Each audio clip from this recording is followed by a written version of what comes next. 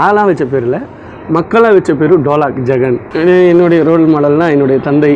First love சொல்ல என் wife என்னை அடிக்குமே வீட்டில் ஆர்யா சாரும் சந்தானம் சாரும் ஒரு பாட்டு ஆடிடுவாங்க. அந்த பாட்டு தான் எனக்கு ரொம்ப பிடிக்கும். ரொம்ப ஒரு நல்லா வாட்சிப்பேன்னு சொல்லுவாங்க. நானே சொல்லக்கூடாது, மன்னிச்சுக்கணும்.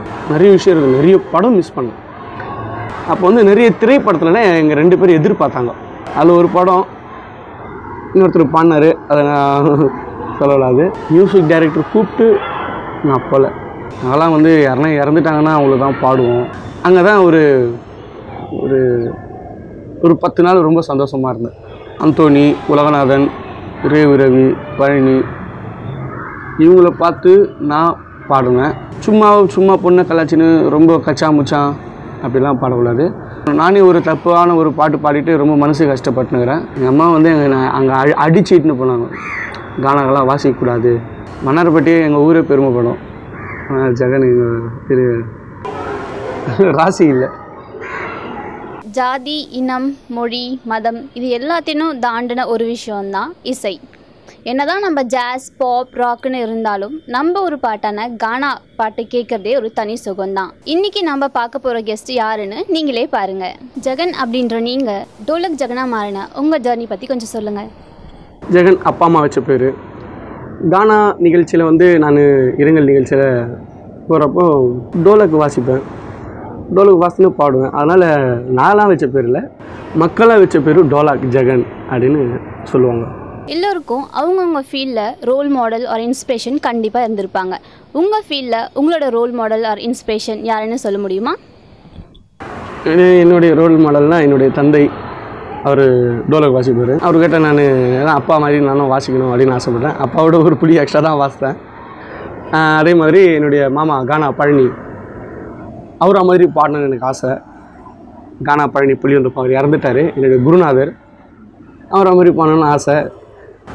அப்புறம் ரவி அப்படின்ட்டு ஒரு பாடகர், அந்தோனின்னு ஒரு பாடகர். இவங்க 3 பேர் வந்து கானாவில் பெஸ்ட்டு சிங்கர். அவங்கள மாதிரி பண்ணணுன்னு ஆசை. அவங்கள ரோல் மாடலுக்கு தான் என்ன சொல்லலாம். இப்போ உங்களுக்கு இருக்கிற இந்த ஃபேமை கொஞ்சம் தள்ளி வச்சுருவோம். எல்லாரோட லைஃப்லேயும் ஃபர்ஸ்ட் லவ்னு கண்டிப்பாக இருந்திருக்கும்.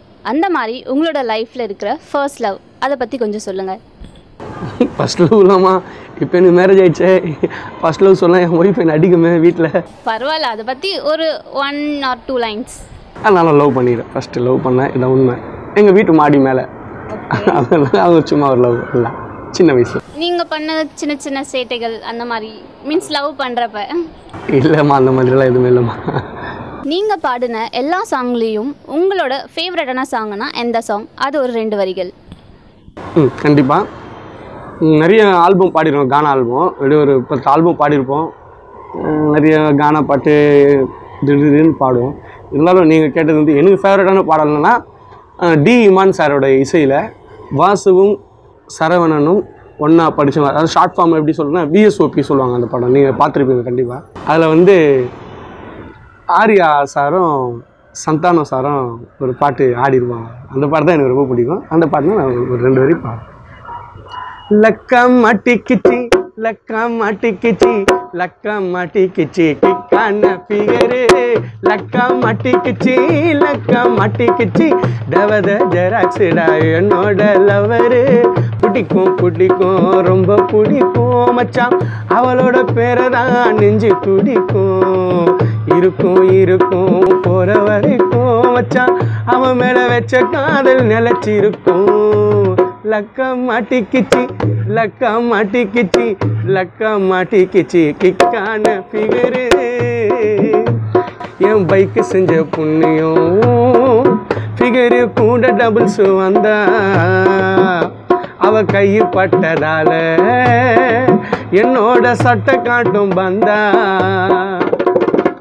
ஃபாரின் சரக்க போல பலன்னு தோலு, ஒயின்னு பாட்டில் போல ஜில்லுன்னு காலு, ஷாம்பைன் போல ஸ்டைலா இருக்கும் பேச்சு, அவளோட கண்ணு வீச்சு லார்ஜிஸ் காட்சி. கோடி ஃபிகர் வந்தாலும் டோலாக்கு ஜகனுக்கு, கானா ரசிகர் தாண்டா ஜகனுக்கு மீனு. இந்த உலகத்துல என் ஃபிகர் தான் எனக்கு மீனு. தேங்க்யூ. நன்றி. இத்தனை வருஷத்துல நீங்க நிறைய சாங் எழுதிருப்பீங்க. நீங்க முதல்ல ஃபர்ஸ்ட் எழுதின அந்த சாங் என்ன சாங்? யாருக்காக எழுதுனீங்க? அது யார் பாடியிருக்கா? அதை பற்றி கொஞ்சம் சொல்லுங்களேன். நான் ஃபஸ்ட்டு எழுதின பாட்டு என்னடனா, ஒரு கானாவில் பாடினுங்கிறப்போ என்னோடய ஃப்ரெண்டு வந்து ஒருத்தர் சொல்கிறாரு, அவன் வந்து அதான் லவ் ஃபெயிலரு. என்னோடய ஃப்ரெண்டு, அவர் பேர் வந்து குமார். அவர் வந்து கேட்குறப்போ, மச்சி எனக்காக ஒரு சாங் கச்சேரி நடந்துனுக்கிற டைமில் ஸ்டேஜுக்கு பேக் சைட்லேருந்து எழுதின பாட்டு, ஒரு பாட்டு உடனே அப்போவே ஸ்டேஜில் பாடின பாட்டு அது. மாட்டிக்காத பொண்ணாண்ட அது என்ன டியூன்னா வந்து சுசிலா அம்மா பாடியிருப்பாங்க.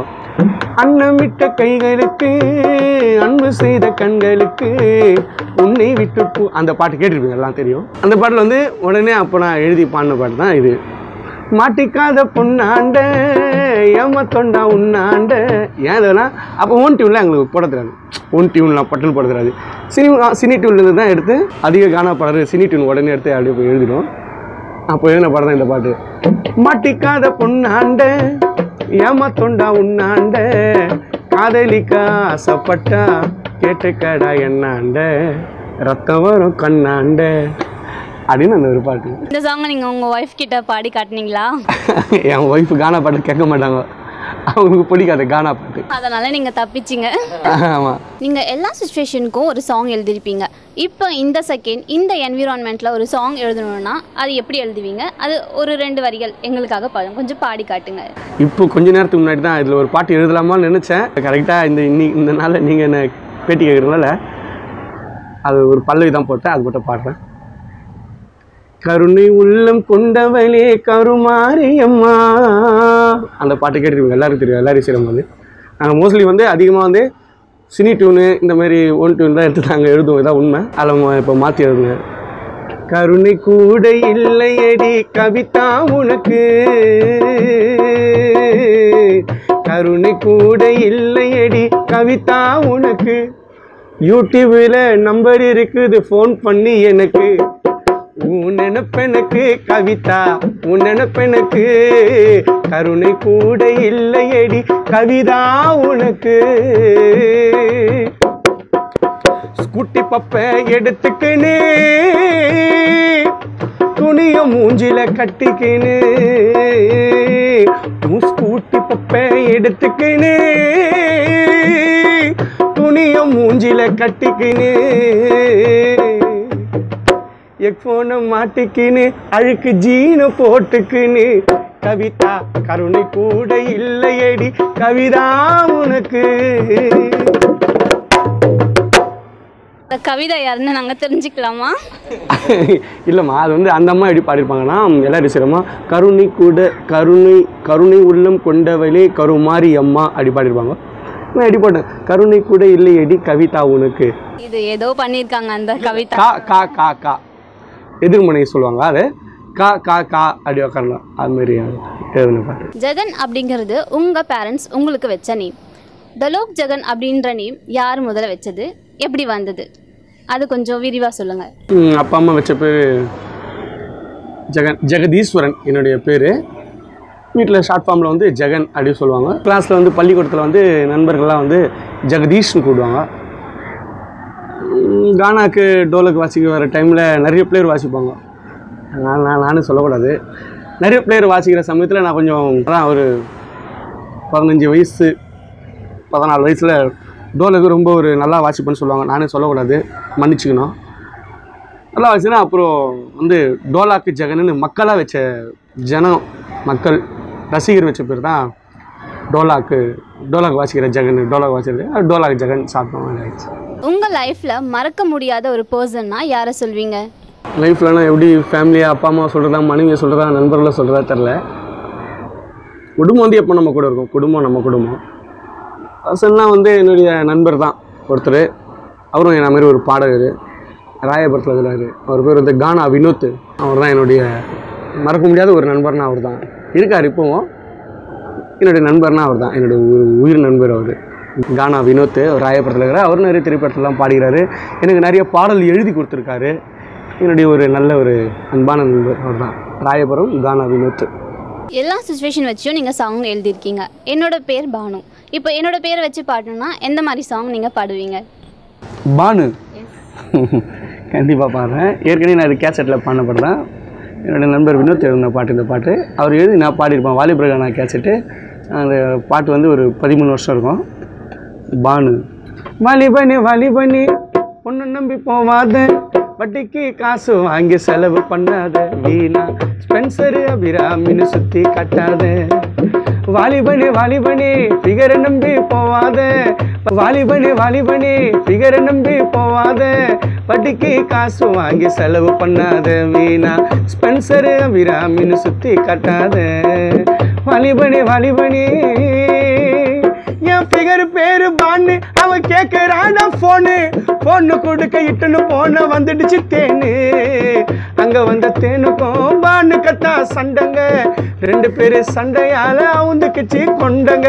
ஃபர்ஸ்ட் பொண்டாட்டி பானுங்க, 2வது பொண்டாட்டி தேனுங்க, இருவரிடமும் டோலாக் ஜகன் நீர் இல்லாத மீனுங்க. என்ன ஸ்பென்ஸுக்கெல்லாம் யாரும் கூட்டிகிட்டு போகல, இது என்னோட ஃபோன், மை ஓன் காஸ்ட். இது வந்து நான் ஒரு 13 வருஷத்துக்கு முன்னாடி பாடின பாட்டு, வாலிபர் கானா என்ற ஒளி நடாது. அப்போ அதில் ஒரு பானுன்னு பேர் வரும். நீங்கள் பானுன்னு சொன்ன உடனே எனக்கு அந்த சாங் ஞாபகம் வந்தது, அதனால நான் அந்த சாங்கை பாடினேன். நிஜமாவே நல்லா இருக்கு. நன்றி. நீங்கள் கடந்து வந்த இத்தனை வருஷத்தில் அச்சச்சோ இதை நம்ம மிஸ் பண்ணிட்டோமே அப்படின்னு சொன்னால் எந்த விஷயத்த நீங்கள் சொல்வீங்க? நிறைய விஷயம் இருக்குது. நிறைய படம் மிஸ் பண்ணேன். வந்து ஒரு 2018னா அப்போ வந்து ஒரு 13 வருஷத்துக்கு முன்னாடி ஒரு கேசட் பண்ணோம், நானும் என் நண்பர் கானா வினோத்தம். வாலிபர்கள் கானா அந்த ஒலி நடா பேர். பாடுற சமயத்தில் நல்ல பீக், அப்போ தான் நாங்கள் பீக் ஆகணும். அப்போ வந்து நிறைய திரைப்படத்துலனா எங்கள் 2 பேர் எதிர்பார்த்தாங்க, நிறைய பேர் தேடினாங்க. அப்போ வந்து மொபைல்லாம் கம்மி, ஃபோன் ஒரு 14 வருஷத்துக்கு முன்னாடி. அப்போ நிறைய படம் வாய்ப்பு நாங்கள் மிஸ் பண்ணோம். மியூசிக் டைரக்டர் கூப்பிட்டு நான் போகல, அதுதான் நான் ரொம்ப மிஸ் பண்ண ரொம்ப கஷ்டமான ஒரு நிலைமை. அது வந்து அப்புறம் வந்து வேறு ஒரு சகோதரர் அந்த பாட்டை பாடினார். அந்த பாட்டை அவர் பாடி அது நல்லா ஹிட்டாகவும் ஆச்சு. அந்த பாட்டு ஏன்னா போகிற வழியில் அந்த சாங் ஓடினு இருந்தால் நான் அப்போ ரொம்ப மனசு கஷ்டப்படுவேன். என்னடா இந்த பாட்டு பாடுறதுனா உள்ள மியூசிக் டைரக்டர் கூப்பிட்டாரு, நம்ம போலியே. நிறைய மிஸ் பண்ணேன், 1 2 இல்லை, நிறைய சாங் மிஸ் பண்ணியிருந்தேன். பாடிக்கணும், நிறைய கானா பாட்டு படத்தில் பாடிக்கணும், ராசி இல்லை. கண்டிப்பாக இன்னும் பட வாய்ப்புகள் கிடைக்கணும் அப்படின்னு நாங்களும் விரும்புகிறோம், மக்களும் விரும்புகிறோம். நன்றி. நீங்கள் ஆல்ரெடி ஃபிலிமில் பாடியிருக்கீங்கன்னு எங்களுக்கு எல்லாருக்கும் தெரியும். ஃப்யூச்சர் ப்ராஜெக்ட்ஸ் ஏதாவது போயிட்டு இருக்கா, அதை பற்றி கொஞ்சம் சொல்லுங்கள். இப்போ பாடிக்கிறேன் ஒரு படம், தனுஷ் சார்து ஒரு படம் வருது இப்போ, வட சென்னை அப்படின்ட்டு வெற்றிமாறன் சார் டைரக்ஷனில் ஒரு பாட்டு, ஒரு டெத் சீனு, இரங்கல், அதாவது வந்து சாவு இருக்கும், அங்கே வந்து கானா நடக்கும். அதில் வந்து நான் பாடியிருப்பேன் ஒரு பாட்டு, இரங்கல் பாட்டு பாடியிருப்பேன். அலங்கார பந்தலிலே அழகாக படுக்க வைக்கும் அன்பு நண்பன் நீயும் மறைந்த நாள், ஆருயிர் நண்பன் நீயும் பிரிந்த நாள். அலங்கார பந்தலிலே அழகாக படுக்க வைத்தோம் அன்பு நண்பன் இன்று மறைந்த நாள், ஆருயிர் நண்பர் இன்று பிரிந்த நாள்.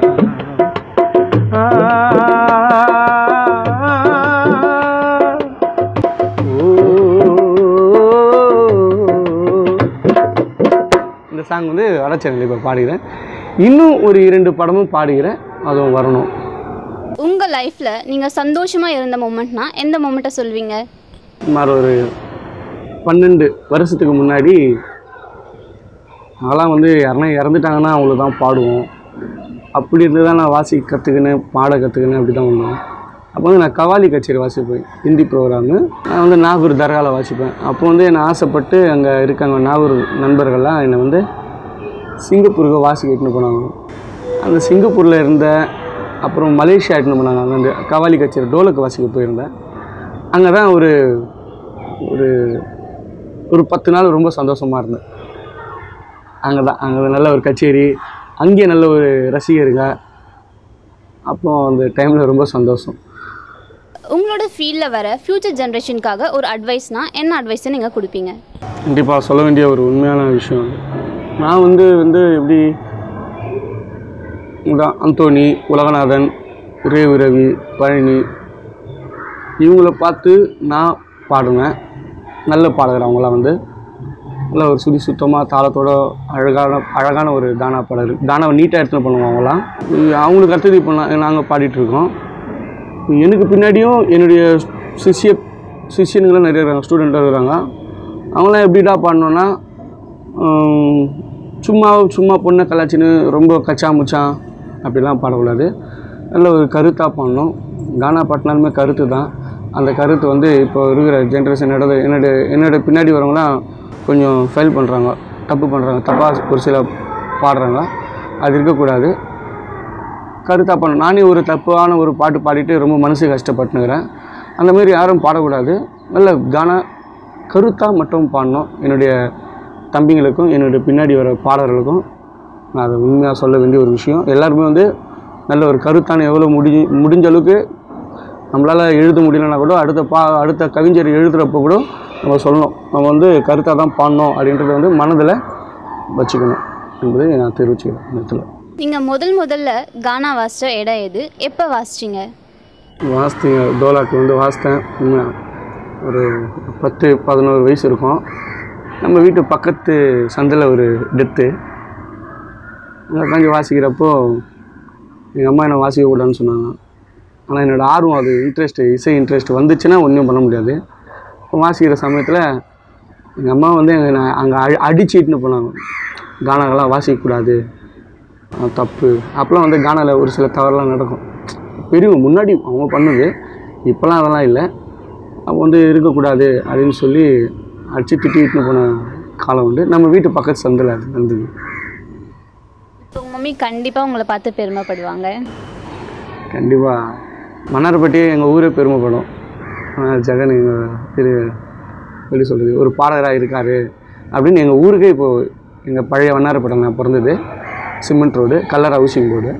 எங்கள் ஊருக்கே சந்தோஷம் தான் நான் ஒரு பாடகராக இருக்குது. இப்போது உங்கள் ஊருக்கு மட்டும் இல்லை, எங்களுக்கும் சந்தோஷம்தான். நன்றி, தேங்க்யூ. இந்த இன்டர்வியூவோட கடைசி பகுதிக்கு நம்ம வந்துட்டோம். எங்களோட வியூவர்ஸ்க்காகவும் உங்களோட ஃபேன்ஸ்க்காகவும் ஒரு சாங் கண்டிப்பாக பாடுறேன்.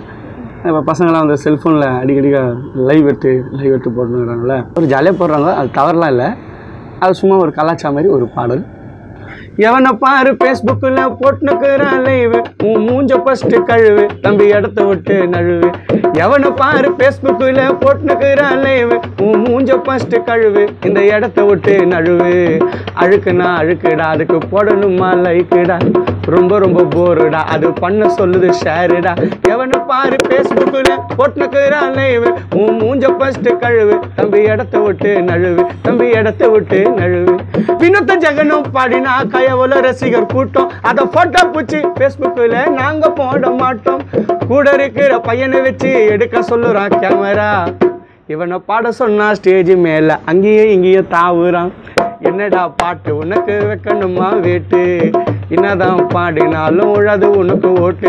ஏடமுக்கு போட்டு கும்முக்கு தரோம் கம்மாய் கண்ணா கேளு, நாங்கள் துபாய் போன ஆளு, இந்த மஜா பண்ணு மாலு, இந்த மஜா பண்ணு மாலு. மறந்து விட்டாயே மாலதியே, உன் அம்மா பேச்ச கேட்டுக்கின்னு அப்பா பேச்ச கேட்டுக்கின்னு மறந்து விட்டாயே மாலதியே. கவலைப்படாதே சகோதரா, அம்மா கருமாறி காத்துனுப்பா, காதலத்தான் சேர்த்து வைப்பா. கவலைப்படாத சகோதரா, நீ கவலைப்படாத சகோதரா, நீ கவலைப்படாத சகோதரா. தேங்க்யூ. நன்றி, வணக்கம். நாங்கள் தான் உங்கள் டோலாக் ஜெகன். மறக்காமல் வந்து ரூபாய் பாவலா என்ற சேனலுக்கு நீங்கள்லாம் சப்போர்ட் பண்ணுங்கள், ஷேர் பண்ணுங்கள், கமெண்ட் பண்ணுங்கள், லைக் பண்ணுங்கள். கண்டிப்பாக எனக்காக நீங்கள் பண்ணுவீங்கன்னு நான் நினைக்கிறேன். நன்றி, வணக்கம், தேங்க்யூ.